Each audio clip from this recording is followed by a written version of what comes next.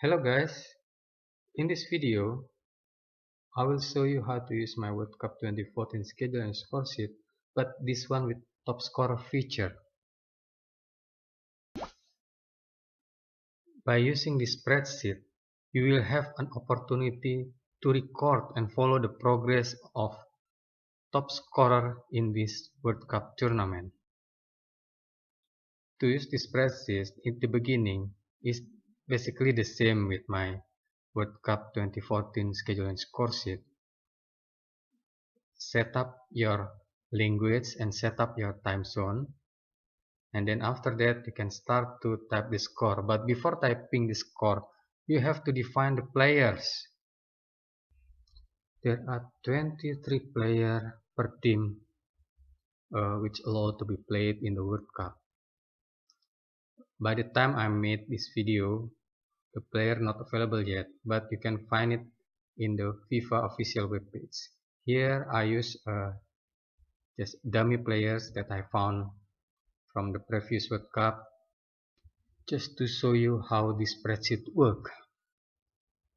Okay, as you can see here, I put the score for match between Brazil and Croatia. I put 2-0, and you can see there are two blue boxes come up, and then you can select the player who scores the goal. There are also options to pick a score from other. Say there is an own goal, so there is a list of the own goal person, so basically you can pick those, but the player who scored an own goal won't be counted in the top scorer list. Okay, you can see that. I just try to simulate.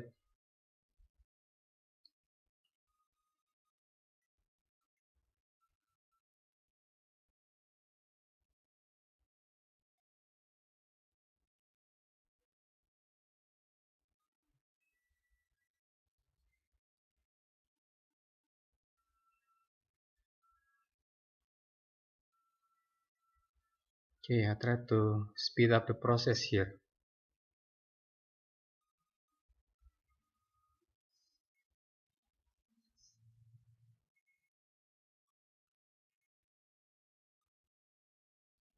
So at the bottom of this group stages worksheet, you can see the standing of each team as well as the top scorer list at the right side. So you can see it's always changing, but basically this is there are group stages and the knockout stages. So this is the list of the top score in group stages.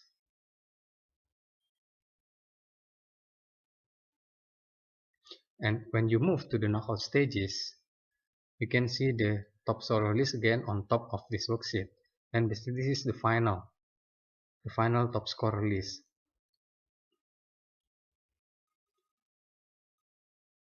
Okay, I just put a dummy. You can as you can see, there's a white boxes, but there's a penalty kick boxes, but you don't have to put any goal scorer in those penalty kick boxes because it won't be counted in top scorer list. And here, if just in case there are more than one player sharing the same goals, and the rank has to be based on other factor like assist or something, all you have to do is just re-rank manually. See, there is a re-rank boxes at the right side. You can just change the ranking, and then the top scorer list will be adjusted automatically based off the new rank that you put at the right side. Okay guys, just play around with the spreadsheet to get used to it. Have fun, thank you, and bye bye.